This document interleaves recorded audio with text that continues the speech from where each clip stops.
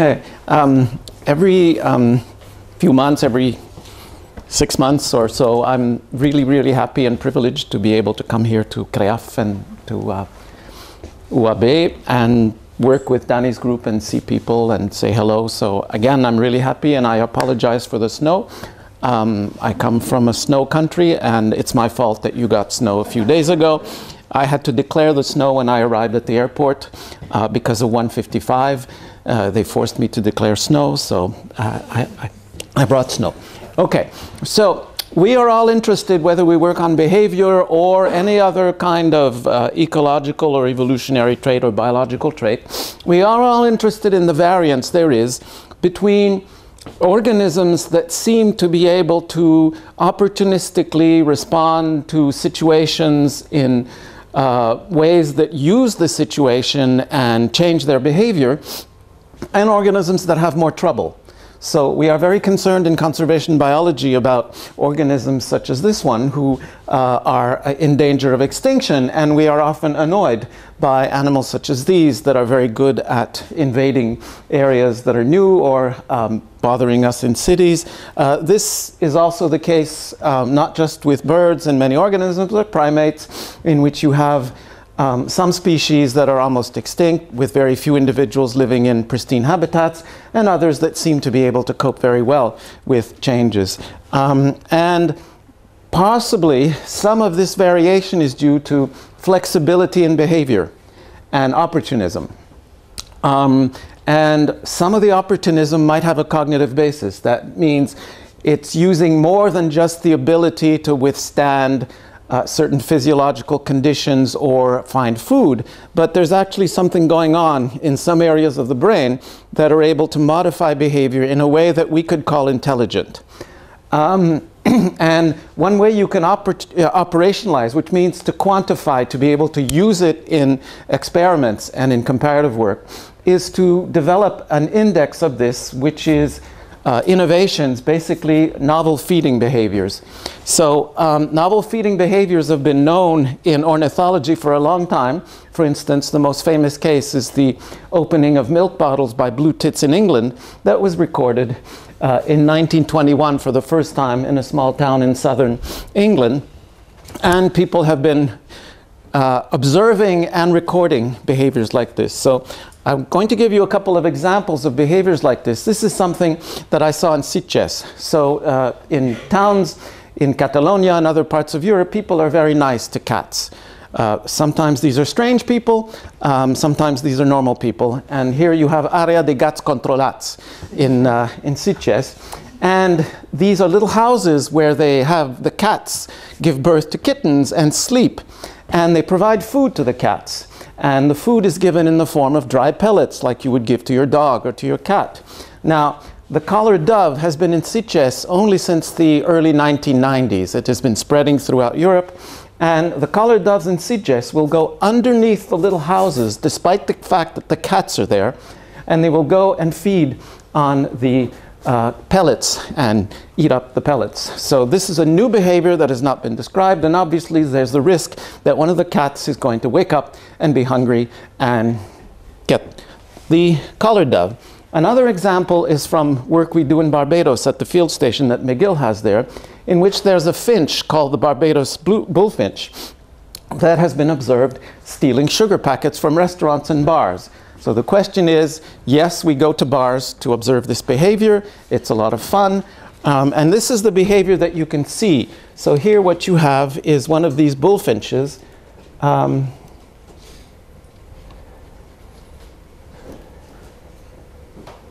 There you go. So it's trying to find the hole that's already made in this sugar packet. And this is a nectarivorous bird. So normally it eats nectar and flowers. So one way to sequester nectar away from the other birds, because it's territorial, is to eat the sugar in the sugar packets. So what you have to know is that Barbados is a country that produces sugar, and the sugar is usually present in bowls, but it tastes very much like molasses because it's raw sugar. And British tourists like to put white sugar in their tea. So they import these from Barbados. So all the sugar is produced in Barbados. It goes to the US. It comes back in little packets like this. And the birds go crazy about the little packets. So what can we do with things like this? One of the things we can do is to gather as many of these behaviors, novel feeding behaviors that we can, and to do a large-scale comparative study using the trait, just like any other trait in biology. So the trait here is the rate of innovations, taking into account everything that can bias it. So, for instance, research effort. So we have accumulated up to now over 3,300 cases of innovation in 1,266 species of birds. What we can do with this is to use the quantitative measure to test ecological and life history correlates and evolutionary trends in this kind of behavior. So examples of this, they're all inspired by the case of the tits opening milk bottles. Here what you have is a gull taking the milk from the mother over here by what's left when the calf is getting the milk from the mother. Here you have a heron not only foraging on rabbits, but also drowning it, so that it kills the rabbit before swallowing it by putting the rabbit underwater and waiting till the rabbit is drowned. Over here, this is a chickadee in North America, and this is the staple production of food in Quebec and in Vermont. This is maple sap from the maple trees for which we make the syrup. So it's getting not just water, but it's getting sugar by feeding from this icicle. And here you have a European robin feeding on fish. So these are the kinds of things that we see and record. You have gulls feeding on pigeons, you have crows feeding on pigeons, and in Bic last October, I saw a gull kill a pigeon in the middle of the Plaza Major. Notice the color of the gulls. If I tell you this is Rome, what do you think happened before the kill? Well, it's Rome, the pigeon is white, and the pigeon was released by the Pope. So clearly the pigeons are not protected by the fact that they have been released by the Pope. And these poor children, what we hope is that they do not see the murder of the white doves that they let go. The other thing we can do is to develop an assay that allows us to run experiments on a behavior similar to this. So if we can run experiments, then we can run experiments that look for effects on reproductive success. We can give these problems in the wild to birds to see if this contributes to reproductive success. And we can run experiments that allow us to go as far as we can in the brain to see what the molecular mechanisms causing these behaviors are like.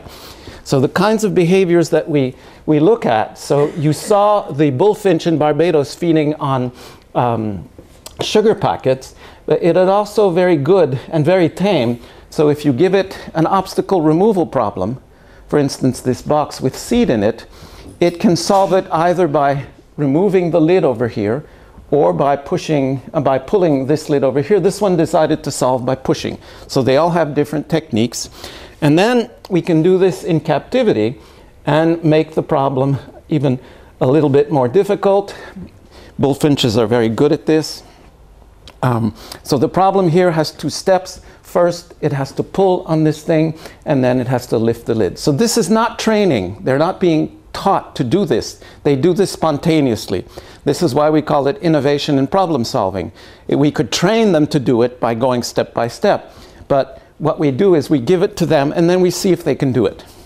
So then what we do is do research using these two approaches. So there's the experimental approach that allows us to do all of these things, and then there's the comparative large-scale database approach that allows us to do other things.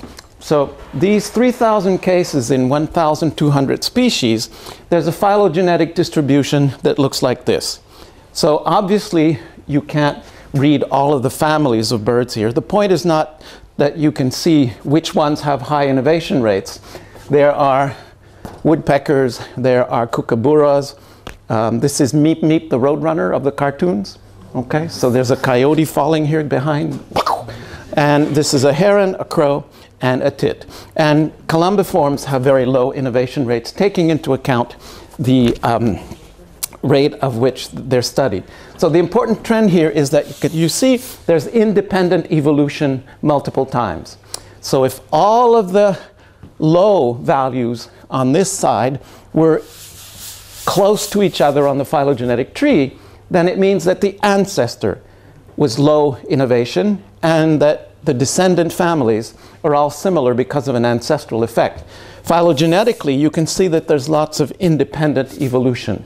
So this is the first thing that we can see. The second thing is we can start using this to predict interesting trends. And one of the nicest things that was done with these data is a study, or several studies by Danny here, who published in 2005 a paper in PNAS showing that you can predict the colonization success of introduced species in the world by seeing how many innovations they have in their country of origin. So if you take birds from England, for instance, and then you bring them to Australia, and then from Australia to New Zealand, the ones that can colonize New Zealand or Australia are the ones that have high innovation rates in England. And that allows you to predict the difference between the ones that can survive and the ones that disappear a few years after introduction. So this is a very nice paper. But what I want to insist on today is the evidence that we've been accumulating in recent years that there is convergent evolution in birds and primates, mammals in general, in these ways in which novel behaviors and brains are evolved together. So primatology also has a long tradition of, I'm certain I'm going to fall here, and so you help pick me up if I get injured. You okay? Okay, you will catch me. Okay, good. So they have a long tradition, especially in Japan, of watching observations of monkeys doing innovative behavior. For instance, potato washing was first seen on a little islet here in eastern Japan in the 1950s. So they have a long tradition, and there's a parallel program of research on primates that's run by Simon Reeder, who was a postdoc and is now professor at McGill. And Simon is doing similar things on primates. And again, what you can see in primates is that innovativeness and other behaviors that contribute to general intelligence also have repeated independent evolution. So the high values and the low values are not bunched together on the phylogenetic tree. They are spread out such that you can consider that cebus monkeys in South America, which you can see here breaking palm nuts with large rocks, macaques in Asia, which you can see here stealing things from tourists in Bali. So what they do is they steal things from tourists. They will steal your camera, they will steal your sunglasses, and then they give them back if you barter with food. Okay? Here, a baboon in South Africa stealing food from someone walking out of a supermarket. And here, the chimpanzees, which show very different kinds of intelligent behavior, for instance, termite fishing. So you have at least 4 different points in the evolution of primates where innovativeness and general intelligence seem to have appeared. Now, there's strong similarity in many relationships that birds and primates have. So, for instance, the relationship between how many innovations you have and the size of different areas of the brain that are similar to the cortex in mammals is very similar in birds and primates. So innovation and the cortex, innovation and the pallium have very similar trends. The relationship between innovation and tool use also have very similar trends in birds and primates. The relationship between technical intelligence, so for instance, among the innovations, for instance, you have innovations that are simply this species of bird is feeding on a new food. We have never seen it feed on this kind of flower, so this is new. So this is interesting, but it's a food type innovation, and maybe this is not intelligent. However, when a shrike takes a mouse, wraps the mouse around a little bit of wood, and then pulls the skin off by using this as a lever in order to eat the meat from the mouse, this is a little bit more intelligent. So the idea here is if these technical innovations, those that involve a technique, something new in how you do it, not just in what you eat, if we separate the two, both in birds and in primates, the relationship with the brain is significant only with technical innovations, not with food type innovations. So it's significant in birds and primates, but not for birds and primates when it's just new foods. So there's something about innovations that are technical that seems to involve the brain a bit more. What are the costs? It seems to be a very nice thing to be innovative because you can adapt to change, but obviously, why are there still stupid chickens and stupid ducks around, even though they have very low innovation rates and small brains? Well, first, they have high fecundity, which is one advantage. But the other advantage is that the more innovative you are, the more contacts you have with different parts of the environment that are susceptible of bringing pathogens to you. So whether you look at blood parasites or lice in birds, there's a positive relationship between how innovative you are and how many blood parasites you have, between how innovative you are and how many lice you have. So there's a cost to being innovative because you're interacting with more parts of the environment. The same thing occurs in primates. So this is a measure that includes innovativeness, and this is the measure that shows there's a positive relationship between this measure that includes innovativeness and the number of parasite species. Now, what's interesting in primates is that social behaviors that involve intelligence are associated with socially acquired parasites. For instance, the lice that you catch because you're grooming someone else or because you're close to someone else. But environmentally achieved parasites correlate with innovativeness. So when it's social behavior that's intelligent, the cost is socially acquired parasites. When it's individual behavior that's intelligent, the cost is parasites and pathogens that you get from the environment, not anyone else. So again, it indicates that there's a cost that is the same in birds and primates. Here's another study where Danny and his team, Ferran, are lead authors. It looks at the life history basis. So what is the cost in terms of life history? What are the correlates in terms of life history of innovativeness?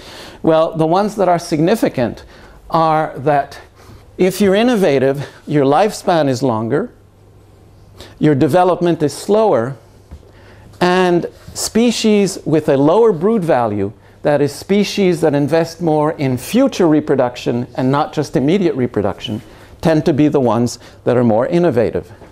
So Danny was able to look at the life history traits, and the same relationship between lifespan and innovativeness, or the behaviors that are similar to it, in this case social learning, is found in primates. So especially the primates with more socially learned innovations are the ones that have the longer reproductive lifespans. So I'm just pointing out the points where the two graphs are similar here. So the high points are here, here, here, and here.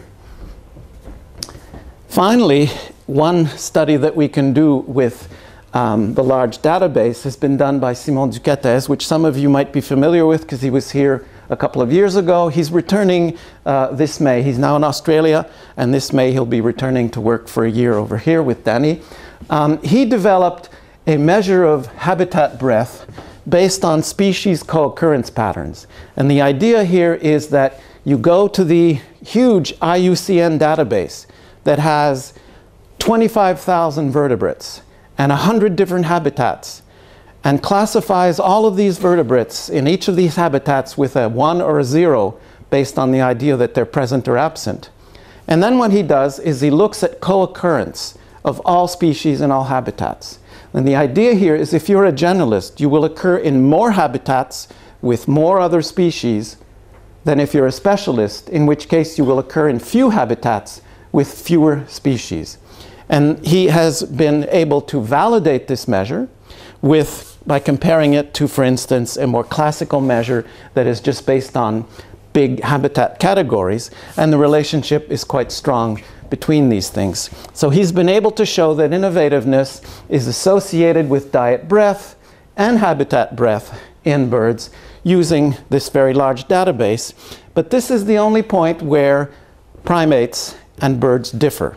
So there doesn't seem to be convergent evolution in the relationship between innovativeness and diet breadth, or another measure of diet that people take in primatology, which is the percent fruit. Every other measure of cognition in the primates seems to be associated with diet breadth and fruit, but innovation is not. So we don't really know what's going on over here, but believe me that in general there seems to be very similar trends, both in the benefits, the correlates, and the costs of innovativeness in primates and in birds, which suggest convergent evolution. Now, the other approach that we use is the approach based on experiments. So like you saw previously, we can run experiments with problems, and the problem is always obstacle removal, because this is the basis of what the tits did in England when they were removing the milk bottle tops. So we have them remove things, and that is the basis of all the experimental tests. So with this experimental test, we can ask whether individuals in the wild that solve the obstacle removal test have a higher reproductive success than individuals that do not. And the study was done on tits in Sweden by Lefebvre, and she tried first to have them solve a food problem where they would have to remove an obstacle and get food by removing an obstacle. For some reason, the tits in Sweden wouldn't do this. Maybe there was food everywhere, so she invented a new task which involved having a nest box. The tits in Sweden are used to laying eggs in these nest boxes, and then she has a door that blocks entrance to the nest box. And what the parents have to do is pull a string over here, pull a lever, and that opens the door to the nest, and they can then go in the nest box and provision the chicks. So they are highly motivated to do this. Apparently in Sweden, you are not motivated to eat, but you're motivated to take care of your children. This is probably social democracy. The Swedes are very good at this. We could have used alcohol, but we didn't. Okay, the Swedes have a reputation for, okay. That will be Finland. Sorry? That will be Finland. Finland, yes. Are you from Finland? No, okay. Phew, I have to be careful because I make jokes sometimes and there's always someone who's insulted. Danny told me this time don't make any forestry jokes. Okay. Sorry. I'm bound to make a bad comment. Okay, so these two papers demonstrate that there is an effect of being able to solve this problem on reproductive success. So what Lefebvre has is 2 different years. So in 2012, the first year in which she did this on a small population, there was a very large effect on reproductive success. So the number of fledged offspring was much higher in the pairs of parents in which both the father and the mother were able to solve the problem than in pairs where they weren't able to solve the problem. And this is not because we kept the door closed and all the babies died, okay? The door was was closed only for a short period of time, even from the parents that weren't able to solve. We let them in afterwards. When one of the 2 parents is able to solve, this produces almost the same effect on fledging success. In 2013, she added a second year in which the effect isn't quite as large. So this is what you get when 2 parents are able to solve, when 1 parent is able to solve, and when no parents are able to solve. And the interesting thing is that in 2013, what she did in the second year of the study was to say, okay, so imagine that a parent that's able to solve has 8 chicks. Imagine that a parent who's unable to solve has 5 chicks, because that's the difference. Maybe it's all motivation. Maybe the ones that are able to solve because there's 8 chicks yelling, beep, beep, beep, beep, beep, beep, beep, please feed me. And the other ones don't solve because they just have 5 chicks, and the effect of 5 chicks is not as strong. So what they actually did, this team, is that they did exchange of chicks in nests, and this works very well in Sweden. That at a certain age, I think it's 9 days, they can take the chicks and move them from one nest to the other. So they added chicks to some nests, removed chicks from some nests, and simply did a control where you just switch but leave the numbers the same. So despite the fact that they did this, they got pretty much the same trend. There is an overall effect on fledging success. On average, the ones with better solvers as parents fledge a slight bit more offspring over the 2 years. And the way they do it is that their provisioning rate to the offspring is higher. So the parents that are good solvers, when you give them an obstacle removal problem at the nest, are the parents that are bringing back food at a higher rate. So it seems that they're both better parents and able to solve problems, and this leads to a higher reproductive success. The second thing we're able to show with experiments is that there's an effect of urbanization. So what are the individuals that are able to cope with cities versus individuals that do not live in cities? Do cities make you a better problem solver, or is being a better problem solver a condition that allows you to live in cities? Because life in cities presents many new opportunities compared to life in the normal pristine habitat. And here, the person responsible for the study is my ex-PhD student, Jean-Nicolas Audet. And the way the study was done is that we took 8 different sites in Barbados, and we caught individual bullfinches from the 8 different sites. And 4 of these sites are highly urbanized, like this one over here, and 4 of the sites are not urbanized. This is the typical pattern that you see from Google Maps. And the kinds of behaviors you see from these finches, for instance, they are exploring a fried chicken box to see if there's any food left, and this is just next to the field station. The birds are going to look at this kind of behavior and try to do it. And what we did find is that indeed they are better at problem solving. So these are all latencies. So the ones that are better are the ones with lower values. So the urban bullfinches succeed faster in the problem that you saw in the first video, where they have to find the food in the drawer or the lid. And secondly, they're also much faster than the rural ones in the tunnel problem, which is the one you saw in the second video. They are also bolder, that is, they come more easily to new things, which is not surprising because in the city they get a lot of habituation to the fact that novelty and humans are there pretty frequently, and they have to habituate to that. But what is most interesting in terms of the cost is that when you do an immunocompetence test by giving them a protein, injecting them with a protein, and then looking whether there's an immune response to this protein, which is a standard test for immunocompetence, the urban ones respond much more strongly. So again, it's indication that there's a cost to being urbanized, there's a cost to being opportunistic, which is that your immune system is producing at a higher rate because you're encountering more pathogens simply because of the life you lead. You have an advantage in terms of problem solving, in terms of boldness, but the cost is your immune system is boosted. And the path analysis that Jean-Nicolas did suggests that urbanization is affecting all of the traits independently. So it's not that urbanization affects boldness and that it's just because they're bolder that they're better problem solvers because they're not as afraid to come to the test. It seems that they're all being affected independently by the urbanization. Then the final thing that I want to present is the molecular mechanisms at the synaptic level. So how is it that the brain produces innovative behaviors?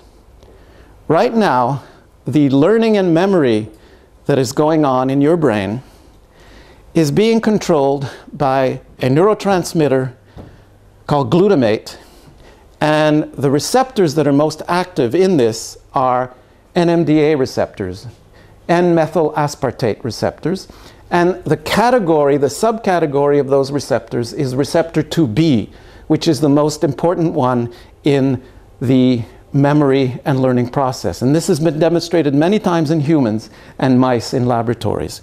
So the idea here is you are all secreting glutamate, and the postsynaptic junction has NMDA2B, and the NMDA2B is transmitting the influx in your brains as the glutamate binds to it. This is what's going on right now.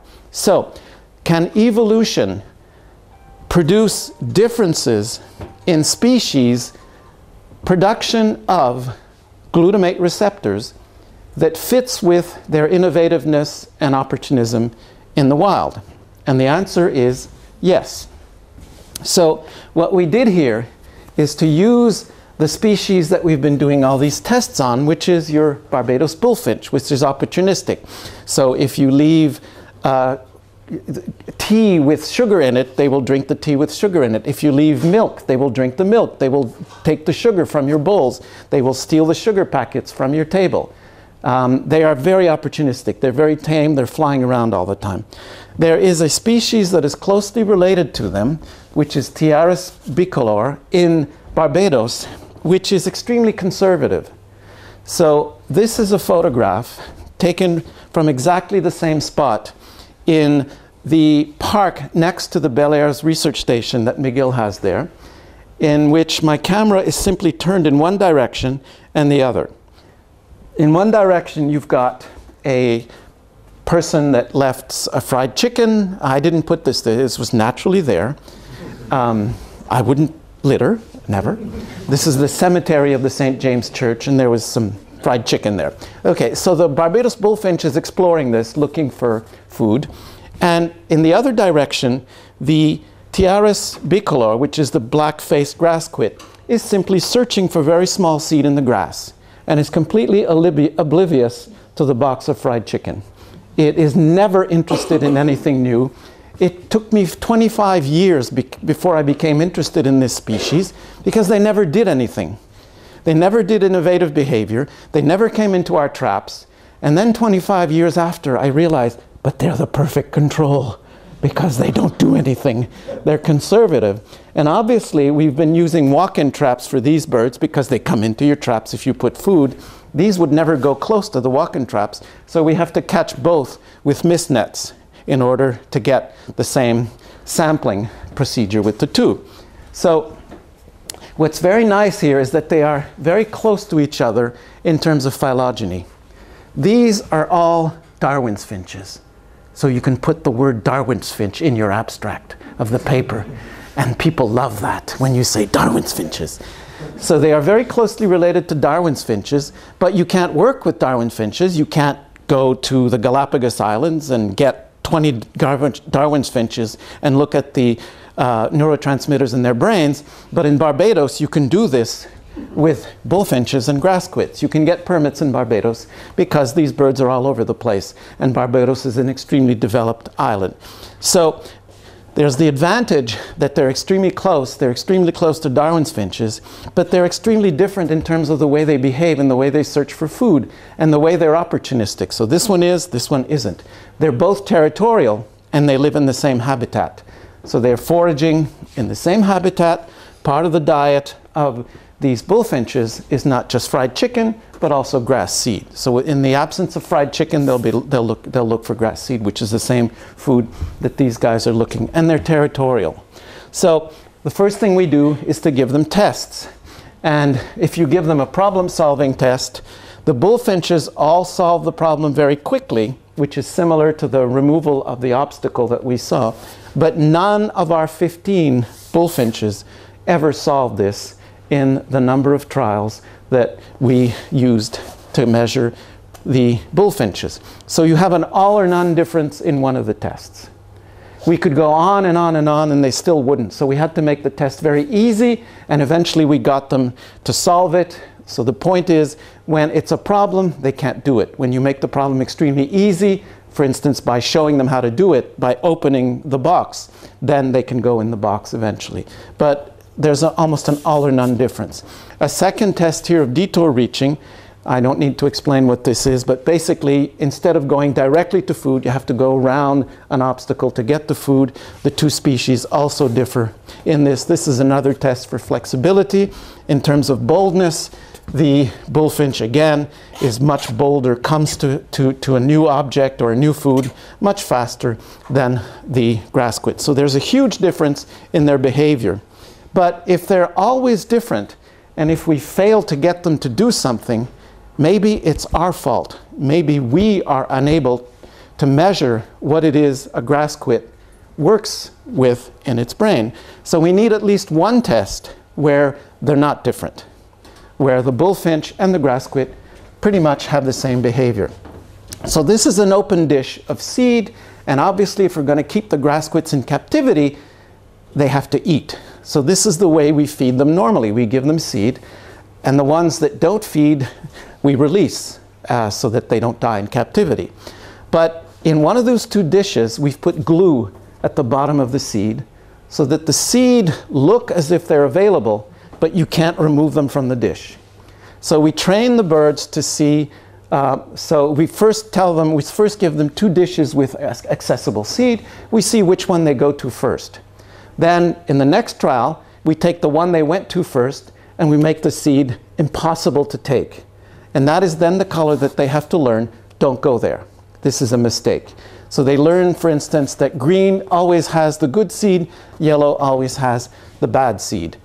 They are pretty similar in the errors they commit, which means going to the wrong color, indicating the seed cannot be taken. Once they've learned this well enough, you switch, and this is called reversal. You switch the colors. So now the color that used to say, this is the bad seed, becomes this is the good seed, and this becomes the other color. Again, when you switch, they show the same pattern. So we've got something in which they differ, and we've got something in which they do not differ. When you look at the brain size of these two species, they're pretty similar. The grass squid is smaller than the bullfinch, so in terms of the body mass, logged, it's smaller. In terms of the brain, it's also smaller, but that's because the body is smaller, because there's an allometric relationship. But if you look at all birds for which we have a known brain size for this family, they're not really any different. You cannot say that they're different. So we have to look at something else, and that something else is going inside the brain in the different parts of the brain and looking at the receptors for glutamate, in particular the NMDA receptor, the aspartate receptor. We're also looking at the other receptor types. So there's many, many receptor types that respond to glutamate. We also looked at dopamine receptors, but that's another story. So the important thing to remember here is that there are studies that say that the equivalent of the prefrontal cortex, which is the part of your brain that is working really hard right now, the part where cognition and intelligence and boredom is down here. The part of your brain where things are really going on and your glutamate is binding to your NMDA2B, in birds, it's at the complete opposite part of the head. So the prefrontal cortex in you and in mammals and monkeys and mice is over here, but in birds, the equivalent part of the brain is called the NCL, the nidopallium caudolaterale, and it's in the back over here. Secondly, instead of having a cortex, that is a bark around the center of the brain, birds do not have a cortex. Their brain is smooth, but it's organized in nuclei, so that the important parts equivalent to our cortex are these two over here, the nidopallium and the mesopallium. So we're going to look at these as the equivalent of the cortex and the NCL as the equivalent of the prefrontal cortex. So when you divide up the different parts of the avian brain and you look at the difference in all of the RNA produced in the brain of different individuals from these species, so we did the RNA, the transcriptome basically, of the different brain areas for these two species and compared and saw where the differences are. And obviously, if you're doing the transcriptome, there's thousands and thousands and thousands and thousands of genes that are being activated. And so obviously there will be something like 4,000 genes that differ between the two species, and you don't know what they are. That's the nice thing with this research. By the time I have been dead for 25 years, people will still be trying to figure out what genes differ because we don't know a lot of the information on the transcriptome. What we do know, however, is that when you do gene ontology analyses, there are a lot of these genes that are involved in neurogenesis and synaptic plasticity that differ between the two species in the exact part where we predict, which is the equivalent of the prefrontal cortex. So the blue is the innovative bullfinch, the red is the conservative grass quit. Now, if you look at all of the glutamate receptors, so this is the transcriptome, but this is also another technique called in situ hybridization, where you actually target specific genes. This is, you get everything. So there's lots of false positives here. In this, you target specifically. So we're using only the data in which the two methods show the same thing. Okay? So AMPA receptors and kainate receptors show no significant difference between species. The NMDA receptors show lots of differences between species, and in particular, differences in 2A and 2B. So with the transcriptome, the 2A is higher in the grassquit, the 2B is higher in the bullfinch. Same thing with the in situ hybridization.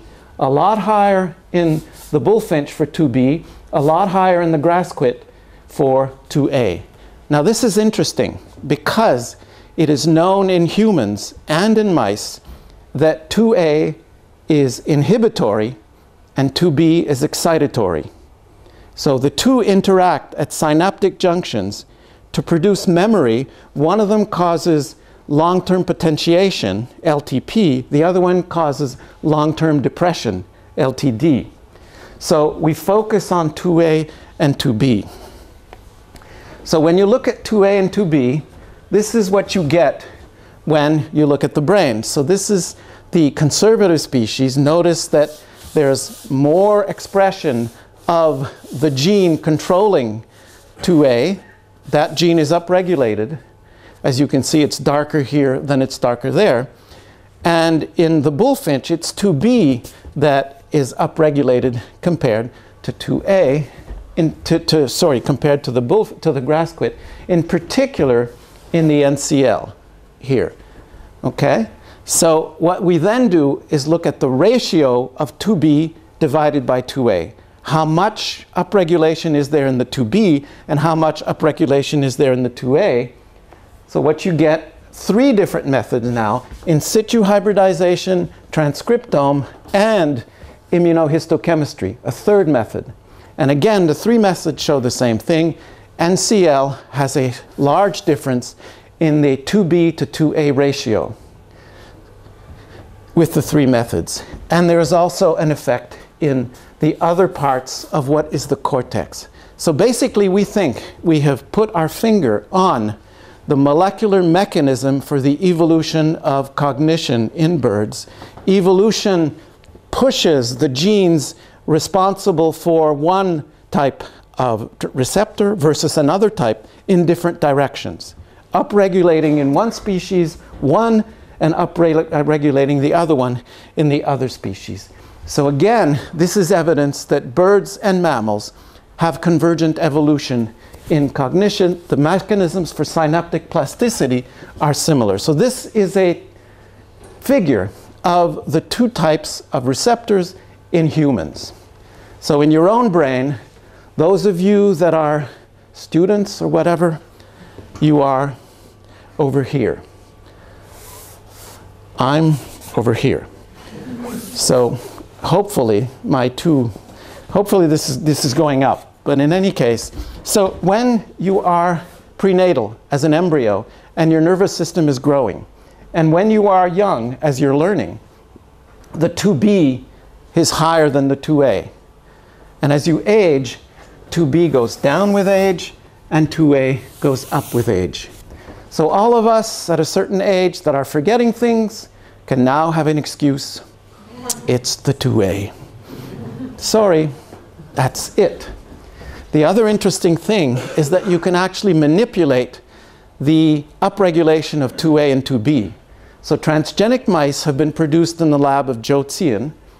And when you upregulate 2B, your mouse is smarter, stayed sharper later in life. In fact, their brains retain many of the features common in juvenile brains, including a high degree of plasticity.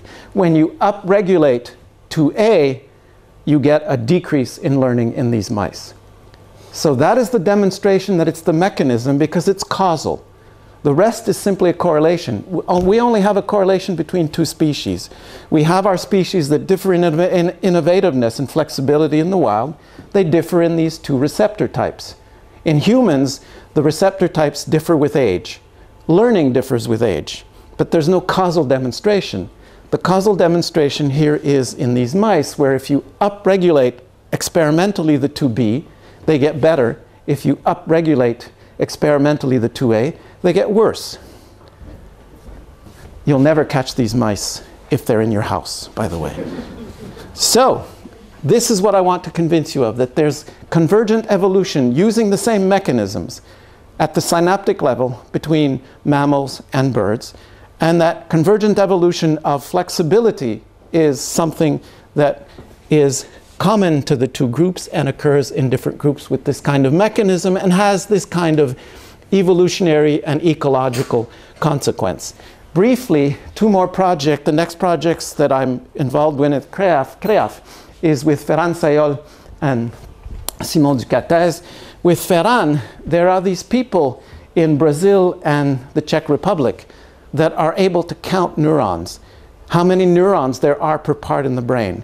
For the moment, all we're measuring is the mass of the brain parts, the volume of the brain parts, and these people say, wait a minute, mass and volume mean nothing if you don't know something about the density. Perhaps you're putting more neurons per cubic millimeters, and it's the neuron numbers that are important. We have the answer, and we'll say, no, it's the glutamate receptors that are important. But they don't know that yet. What they've published before our paper on glutamate receptors is neuron numbers. So with Ferran, we're going to see if their data on neuron numbers produces similar patterns that Ferran has already been able to show in a previous paper looking at different brain parts. With Simon, because Simon is good at getting large databases from the IUCN, which lists different levels of threat for all vertebrates in the world, different levels of threat for birds. Some species are extremely threatened on the verge of extinction, and others have absolutely no problem and are invading, like the house crow. So what Simon will be doing was looking at whether we can use innovativeness to predict the status of threat level between birds like this and birds like this. So that's all I have to present today, and I thank you for listening. I hope you were interested. You get more mechanisms than maybe you're used to because you're not a neuro group, but this is evolutionary neurobiology. Okay, so it's ecological, evolutionary neurobiology. You can do neurobiology thinking about evolution in natural environments and not just with mice in the lab. Thank you.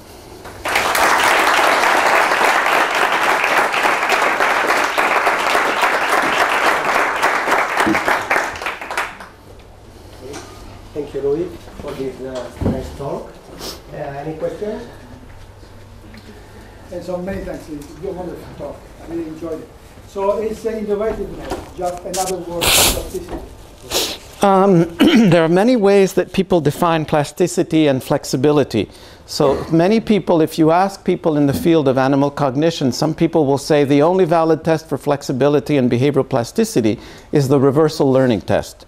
Some people, particularly in England, don't like our problem-solving tests. They say you can only do reversal learning. The problem with that is we find no relationship. When you test an animal with reversal learning or with problem solving where there's an obstacle to remove, we don't get the same results. So there's different ways of measuring plasticity and flexibility.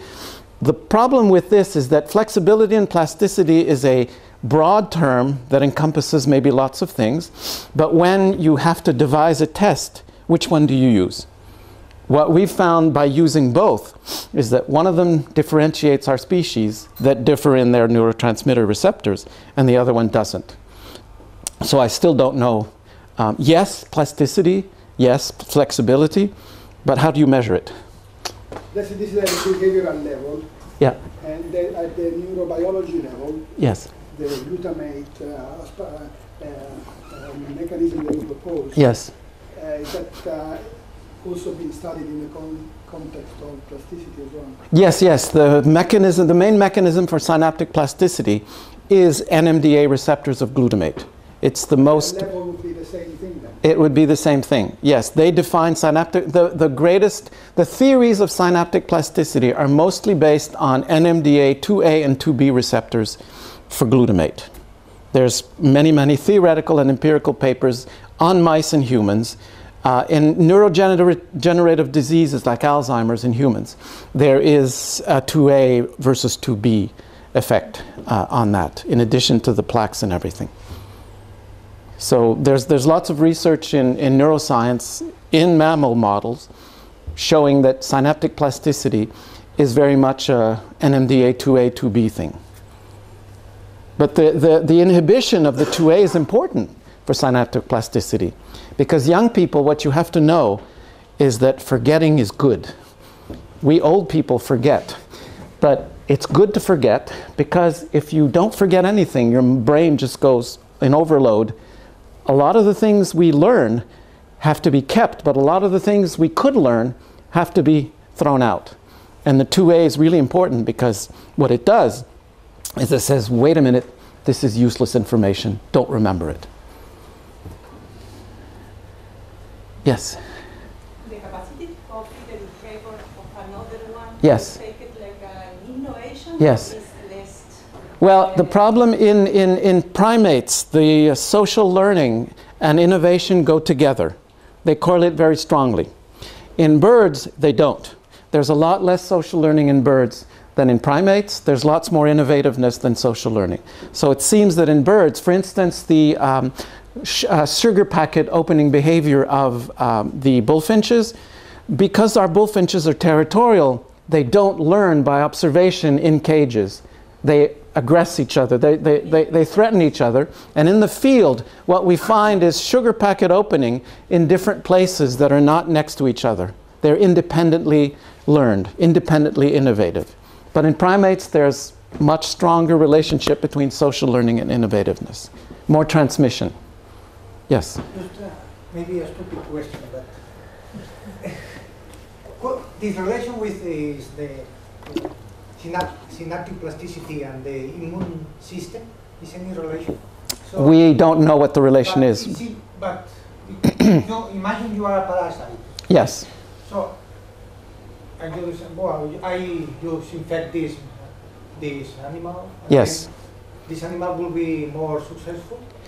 Well, initially, there's a large literature saying that when you have a heavy parasite load, yeah, you're less able to learn at the individual level.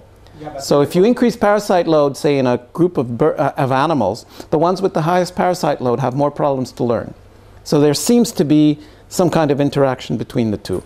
At the species level, that doesn't seem to be the case. The ones with the highest parasite load and the highest immune response are the ones that are more innovative. So that's a paradox in the literature. And I agree with you, the relationship isn't, I don't understand the relationship, honestly. Secondly, we are unable to pursue this in Barbados bullfinches because there is a team from Dijon, whom I won't name, that is doing research on parasites and is more friendly with the committee that does the permits in Barbados than we are. And that actually said on my permit, you can study immunocompetence, but you cannot look at parasites, because the team from Dijon is looking at parasites. But I won't gossip anymore about Dijon. This is the politics of research permits and scientific groups. Barbados is a small island. Problem when you have two teams working on similar things, I was there first. He has no business. Anyways. I don't know if I'm wrong. I understood that there is a relationship, some kind of relationship between parasites and innovation. Yes. At least there is some selection to overcome that. Because to be innovative, you have to go through a lot of parasites. It's funny enough because, I don't know, I'm not a specialist, but I think that in the human genome, you look through it and you look for signs of selection, signatures of selection. Apparently, maybe you know better, the strongest signatures you have is with parasites.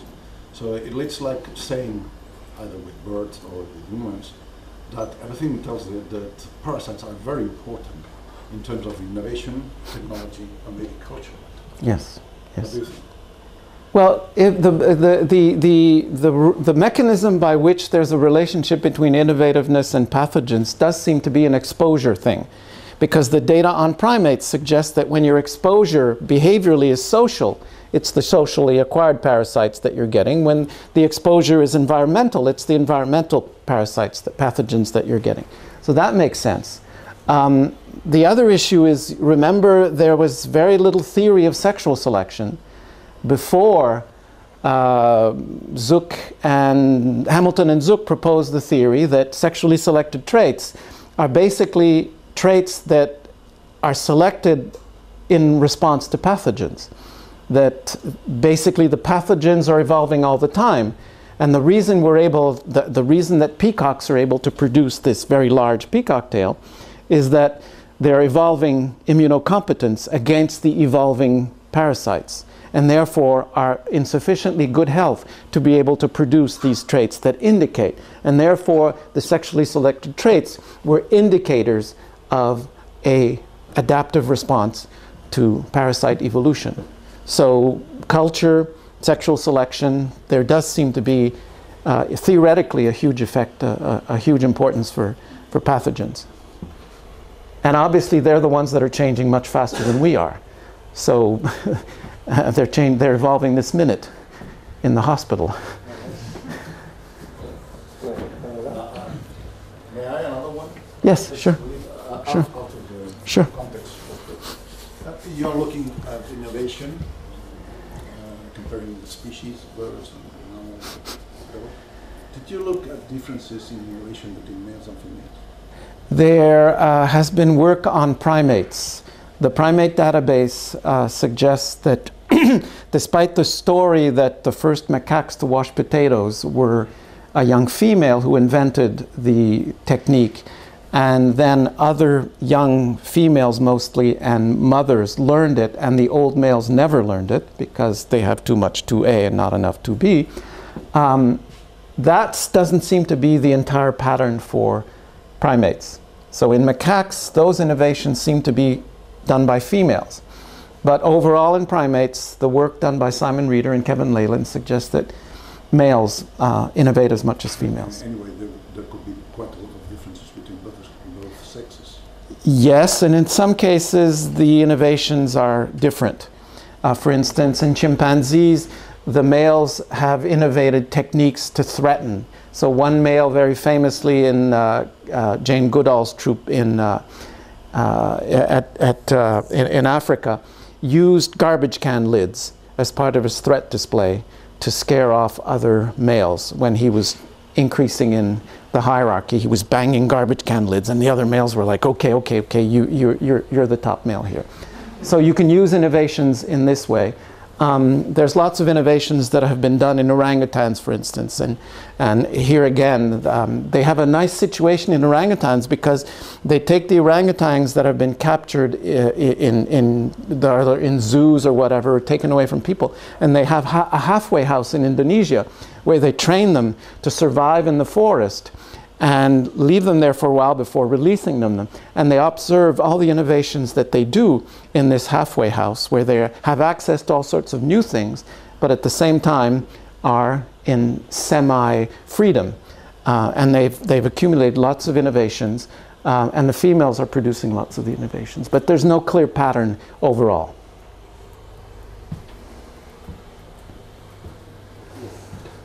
My question is about within a species, Yes. the differences between individuals. Yes.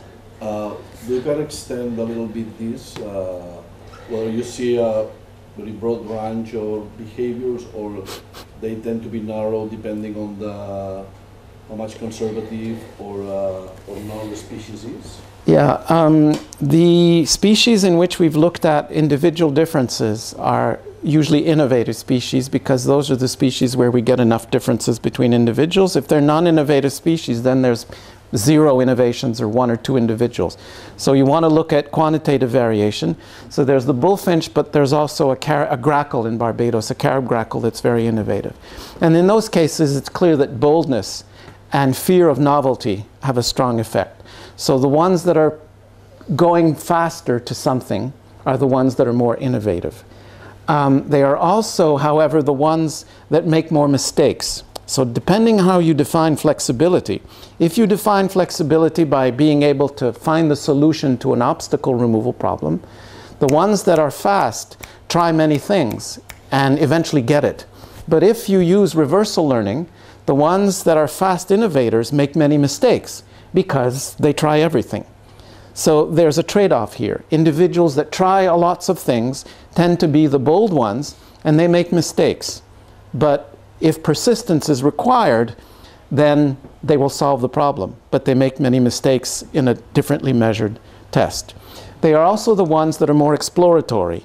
So if you give them a task where there are cues that can be obtained, for instance, by movement of the lid or the obstacle, the ones that persist in doing the initial behavior, which is trying at the place where they see the food underneath, they are the ones that fail. The ones that are able to stop doing this and then eventually try something else and remove the lid, those are the ones that... So we know which ones fail, we know which ones succeed. And it has a lot to do with figuring out the cues that the environment gives you that allow you to solve it. Last question. I do have a question. Some of the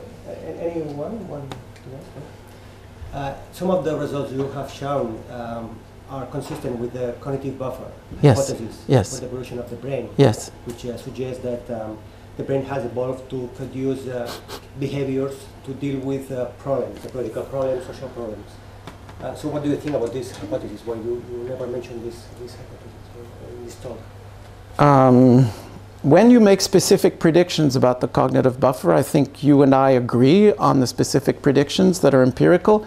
I tend to shy away from general terms like flexibility, plasticity, cognitive buffer, because my personal response is always to do the experiment and make the empirical prediction.